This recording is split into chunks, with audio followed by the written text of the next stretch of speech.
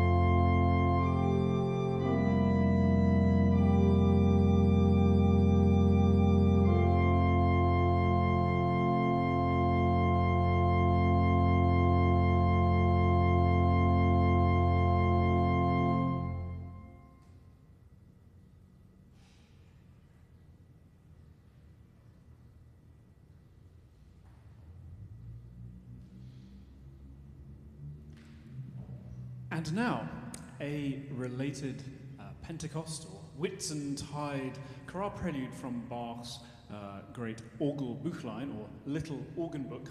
This is Komm Gott Schöpfer Heiliger Geist, Come God Creator Holy Spirit, visit the hearts of your people. It's the same tune as the ancient chant Veni Creator Spiritus. And what's really interesting about this piece is its momentum and chugging along. But the pedal, pretty much, apart from a couple of spots at cadences, only plays on beat 3, where it sort of highlights and punches out. It's like a stamping machine making rivets or something, harmonically. So you'll hear the melody up in the top voice, you'll hear some flowing parts in the middle, kind of going jut jut jut, jut jut jut. And in the bass part, you got 1, 2, boom, 1, 2, boom. And the reason for that is, of course, we imagine the Father, the Son, and this is the great celebration of the Holy Spirit creating the Trinity. So for Pentecost and for the Holy Spirit, Bach is really emphasizing the point of beat 3 as the representation of the Holy Spirit. So here is Komm Gott Schöpfer Heiliger Geist, BWV 631.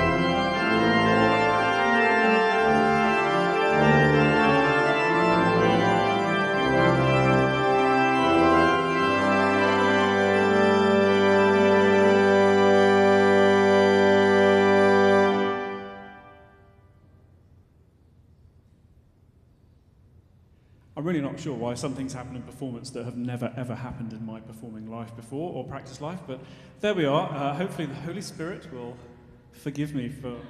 Good Lord, what was that? Anyway, finally today we're going to go back in time in the liturgical year of the Church and visit Easter morning. Now you might think, why didn't I play this piece sometime in the last 6 weeks? And the answer is that I didn't have my children registering and turning pages because they were in school. But my son, his academic year has come to an end, and so William is going to come over and is going to turn some pages for me. This is a toccata on Christ the Lord is Risen Today, arranged by Diane Bish, the veritable queen of the organ, certainly in America, if not the world, or I should say one of the many queens of the organ. There are many wonderful players. So this is her arrangement. It features the French trumpet against lots of bright sounds. I can tell you that Diane Bish has extraordinary chops. She can keep her right hand going forever and ever and ever, and I just hope that mine is able to keep up with the demands of what she asks for. It's dedicated to her friend John Bolton and is based on the tune Easter Hymn from the Lyra Davidica. So here goes.